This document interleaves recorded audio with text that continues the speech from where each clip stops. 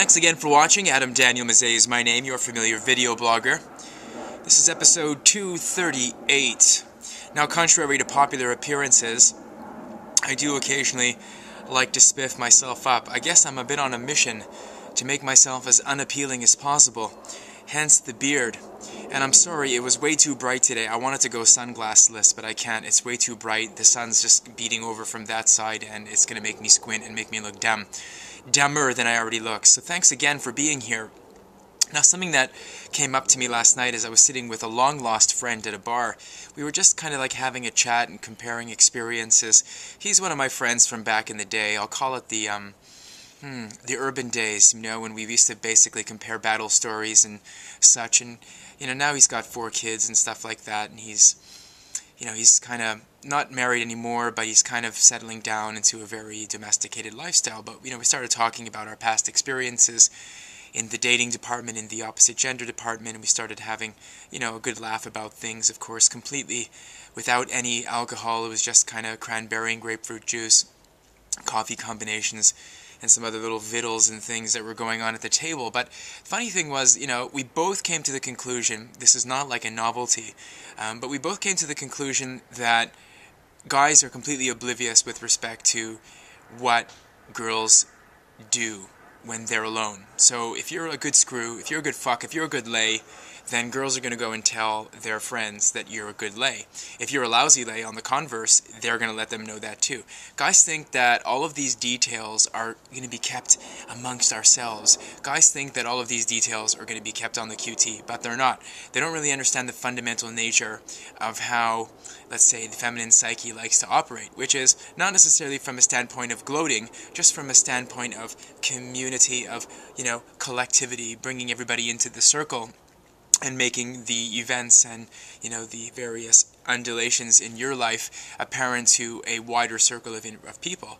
It's astonishing. It astonishes me how guys think that, you know, what they do exists in a vacuum.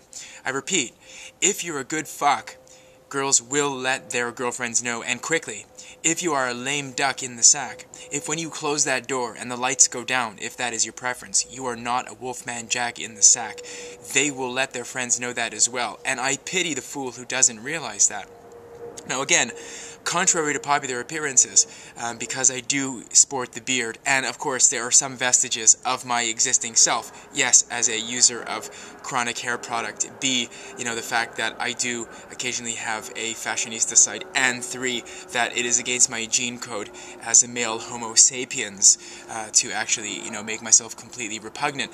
Contrary to that, I do have some experience with this, and I speak from experience, and we were just sharing a chuckle as we, you know, compared battle stories across the table, and it was uncanny. My friend's about 5-6 years older than me, but still, it was uncanny to, like, go over those experiences and to realize some of the doozies, the really bad ones, not just from, let's say, horizontal or vertical lambada situations, but just from, you know, interactions with girls where it did not necessarily go down in a positive way, or things that we had done with other women that did not necessarily transpire properly. We had like a really good chuckle, like a knee slapper, smack the table, high five across the table, very loud voice kind of exchange. It was uncanny to see the similarities. It's good to talk with a fellow warrior, a road warrior, a guy who has been through the ringer and who's got his fair share of, you know, of sorting experience, let's say SWORDING experience. And I really enjoyed that. It was nice to reminisce. And guys, do all these things at your peril. If you do not understand the feminine psyche, you will get screwed. Have respect. Deliver, of course, all the time, and if you boast, you better deliver, and if you talk about it, you better be a complete colossus in that department. Otherwise, you are getting yourself into position for a world of hell, a whole hot world of hell.